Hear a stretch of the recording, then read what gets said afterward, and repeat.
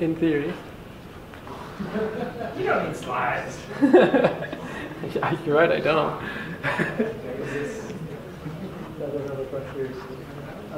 That's it, over there.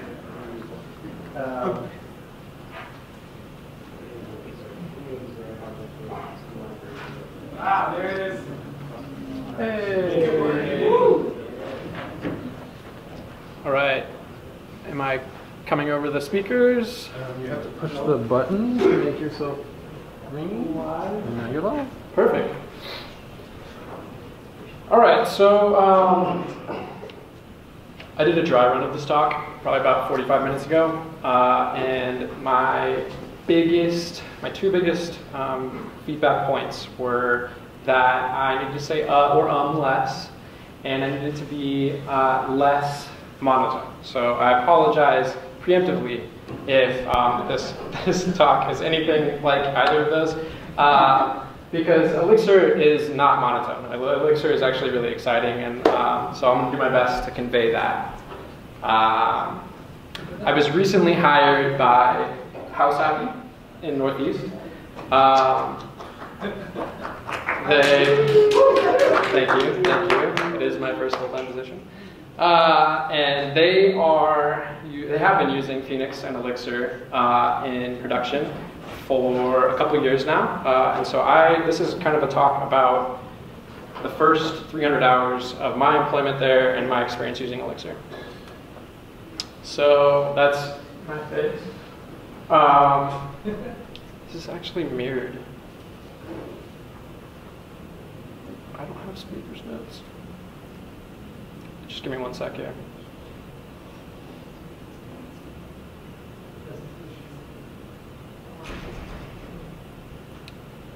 Presentation.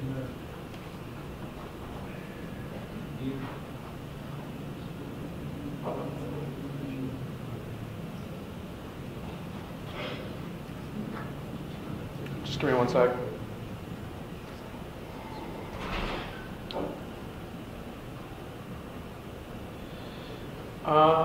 We'll do it live.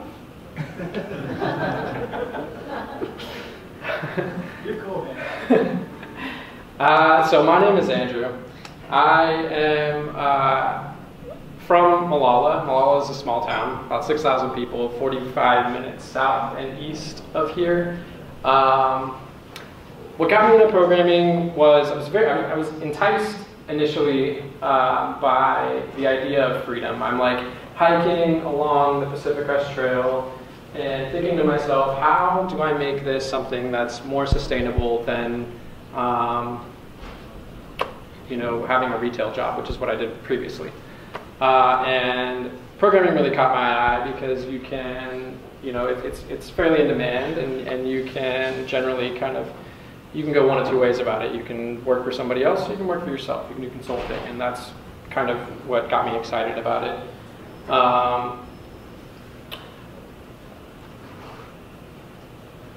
I started my education at Accuardi. I started with their intro course and then moved into the Ruby on Rails and JavaScript course. After I finished my time there in May of 2016, I self-studied using study groups and Udemy courses, and didn't really practice this without presenters' notes.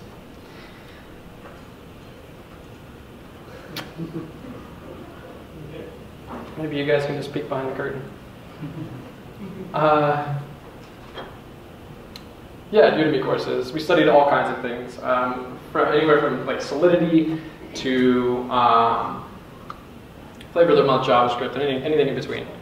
At House Happy, we are a service that collects home data and maps it onto our own software that will kind of help you to handle the maintenance of your home items and the home itself, as well as help to manage the projects that the maintenance would then require.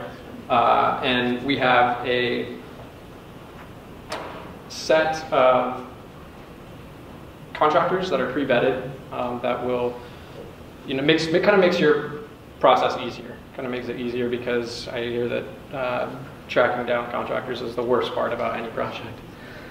I'm also really into open source. Currently working with Accuardi on the neighborhoods team. We partner with the city of Portland, try and tell stories about Portland itself using data. So,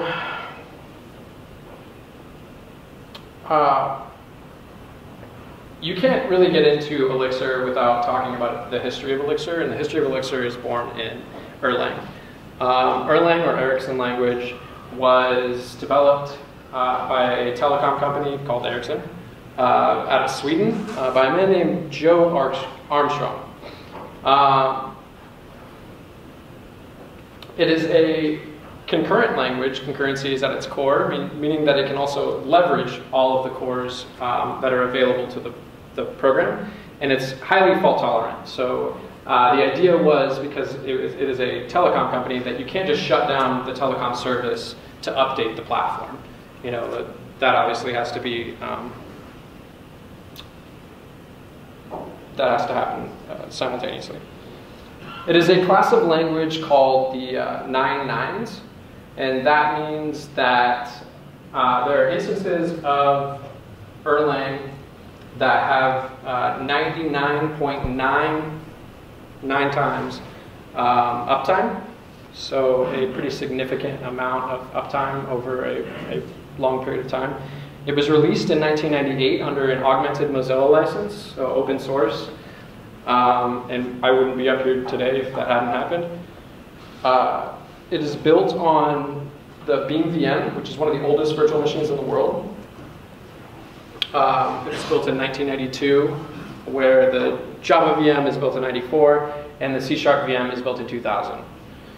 Some companies that are using some companies that are using Erlang is Facebook in their messenger service, which handles 100 million active users. You have Amazon in their simple DB service.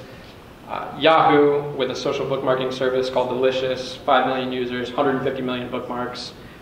T-Mobile actually leverages it for their SMS service, and quite a few others actually.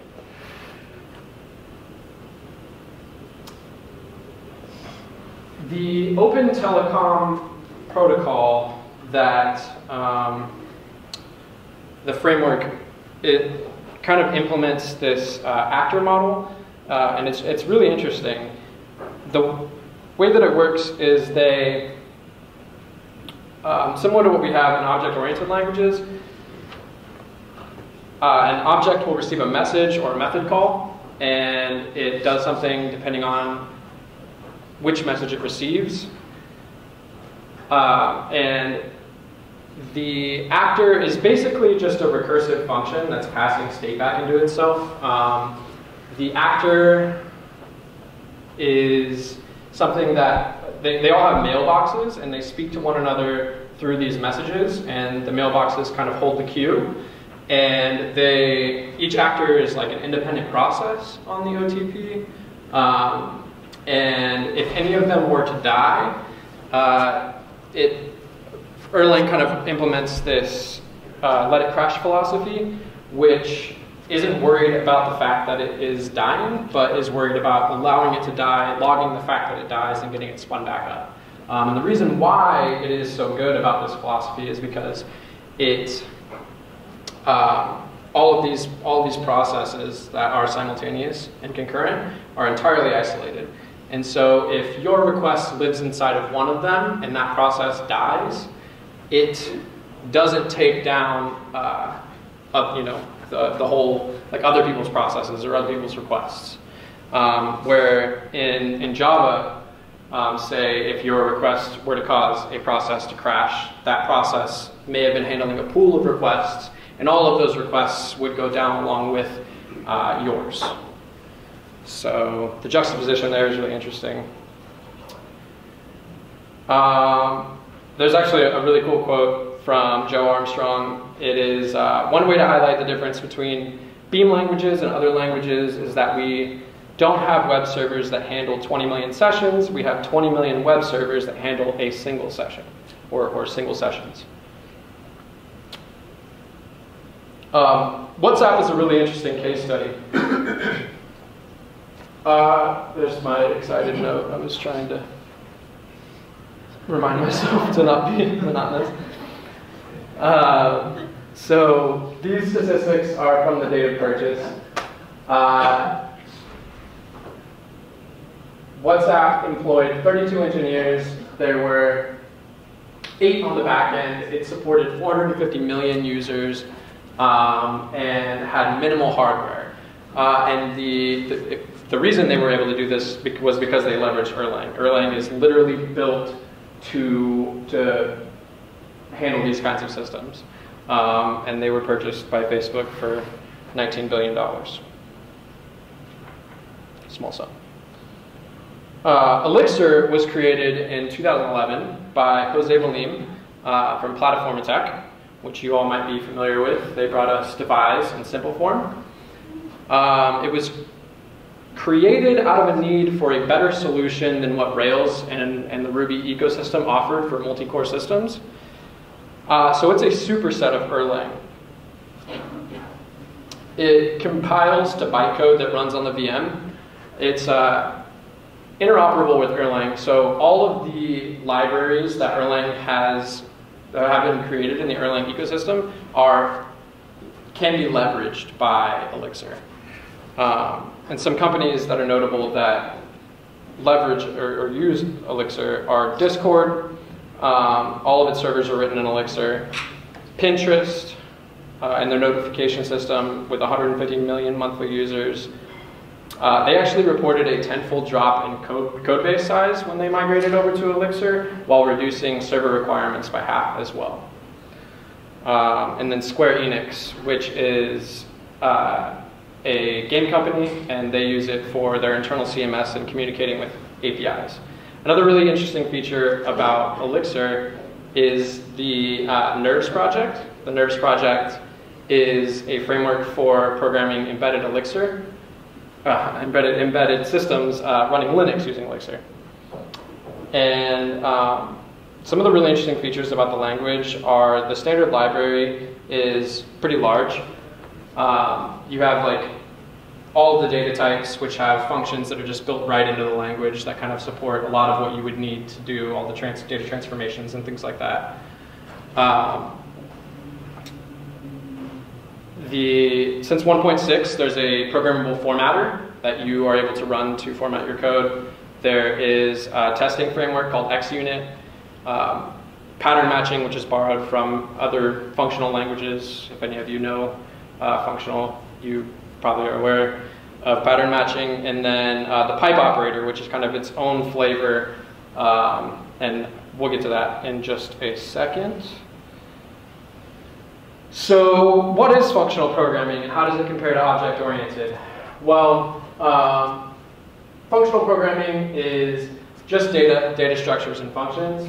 Data is immutable and it doesn't share state. So in object-oriented programming, you have instances of objects that they're stateful, and there is code associated with them that mutates that state. And in functional programming, there's no concept of that. It is all just data structures and the code or the functions that operate on those data structures. I'll make that a little bit bigger. So this is a slide that kind of highlights the similarities between Ruby and Elixir on the command line. Elixir does draw a lot of its inspiration from Ruby, so there is quite a bit of crossover. You have IRB, which is its equivalent is the interactive Elixir shell, or IEX. You have the mix service, which handles rake and bundler, and that's built into the language. You have pry, which is also built into the language. Metaprogramming and macros. It's actually very easy to do metaprogramming in Elixir. A really good example would be the database layer called Ecto that is programmed in Elixir. And then obviously Rails and Phoenix. So this is a case study on an experiment that was kind of run between some developers and some of the core member teams, or core members of the Elixir team. So it was started on October 19th of 2015. A few developers basically just set out to figure out how many concurrent web connections they could set up to Phoenix. And they started out with 1,000 and felt that that was suspiciously slow. It turned out that they were limited by a setting called ulimit that was set to 1K. So they raised it to 2 million just to get it out of the way.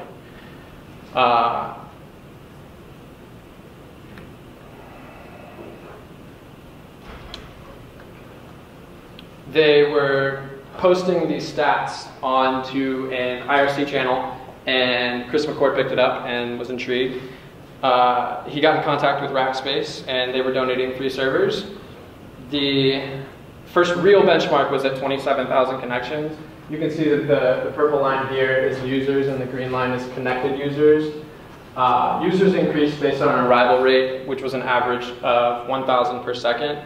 Jose was let know that this was happening. He made a single commit, and this raised the connections from 1,000 to here, actually 30,000. Erlang ships with an observer, and this is an interface that remotely allows you to kind of check on each process that's being spun up and that's working with your server. Checking the observer, they were realizing that there was a backlog of messages that were kind of queued up against some of these processes. They realized that this was because Phoenix was doing a pulse check to ensure that the client was still connected about every 30 seconds. They also realized that this was redundant because it was already handled in Cowboy. And so they made another commit and got up to 100,000 connections. This drop off here was because the supervisor was killed during taking of the metrics. The next performance gain was added by, or made by adding 5 more boxes with another 300,000 potential connections. And that is highlighted here. You can see Chris McCord made a tweet, pretty excited about the fact that they've gotten it in 4 days to 330,000 clients connected to a single server.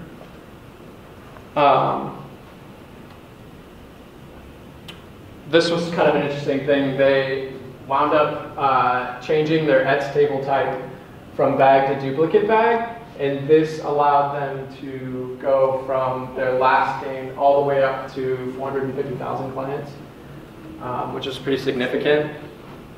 And it just continued kind of going up from there. They, Live Help Now reached out and was interested in setting up an additional 45 servers to push connections into their WebSocket.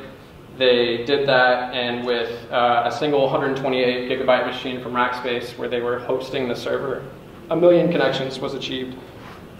They topped out at the 2 million clients that they set by ulimit, which was pretty interesting to see. I actually was reading about a Discord article prior to coming on today where it highlighted that Discord was able to get 5 million concurrent WebSocket connections online on a single server. So when not limited by ulimit, just limited by effort. This was a really exciting quote from Joe Armstrong. Said it didn't take long, but pretty soon my gut feeling kicked in. This is good shit. Joe Armstrong being the creator of Erlang. And if you wanted to learn more, this is where you go. Dave Thomas, who wrote the Ruby Pickaxe book, wrote Programming Elixir. It's about a third of the size. He didn't basically go into like the standard library and all of that, but gives a really good overview. TheElixirLang.com, Exorcism, actually, .io. They have 90 exercises. Elixir Lang Slack, which is the community Slack channel, and then the Elixir School, which basically has like code-alongs and tutorials on anything from very basic to some of the more advanced concepts like concurrent programming.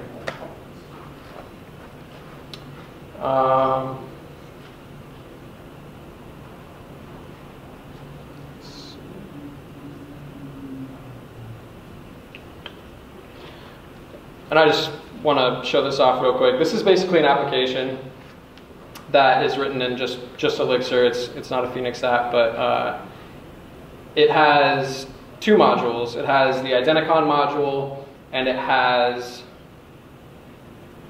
the image struct module. What a struct is just it's a data structure. It has these attributes on the structure that are set to initial values. So we have initial values of nil on each of them, and then this is I think a really good example of the pipe operator. You basically run this singular function and pass it a parameter, and then down here you reference that parameter and pass it into each one of these functions, mutating it along the way, or I guess transforming it along the way. What the pipe operator does is it takes this and pipes it in as the first argument to this function, and then the return from hash input will then be piped into pick color and so on. So we can see that like down here, for hash input, we take the input and we match the hex variable on the output of this crypto hash function, passing in. What's that? Can you bump the font? Yeah. Is that better? Yeah, thank you. Sweet, yeah. So down here, you can see that you're grabbing your parameter, or you have your parameter, you're matching this hex variable on the output of this crypto hash function, passing the input into it, and then piping the output of this function into this binary.ben-to-list. Both of these are native Erlang libraries, so this is kind of an example of leveraging Erlang libraries to make to use in your code. And then you can see down here that we're just returning the Identicon image struct, replacing the hex nil value with the return that we matched on this value here. And that's kind of the way that this all kind of pipes all the way through here, is you just continue to return the Identicon image with more of the attributes filled with their values. Here's actually what this does.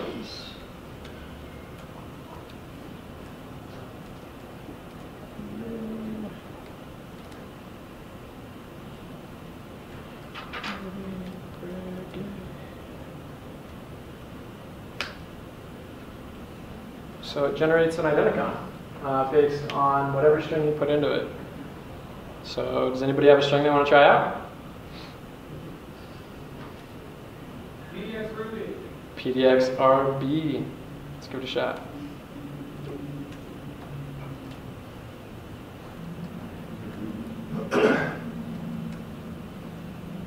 Oh.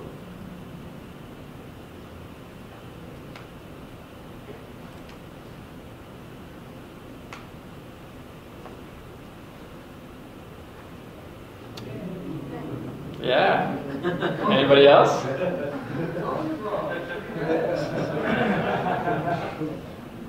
What was that? The color is wrong, it's supposed to be red. I don't know, it looks like a frog to me. It does kind of look like frog. So I felt like this was a pretty kind of a fun application that showed off some of the more just Elixir syntax very briefly. And that basically wraps it up.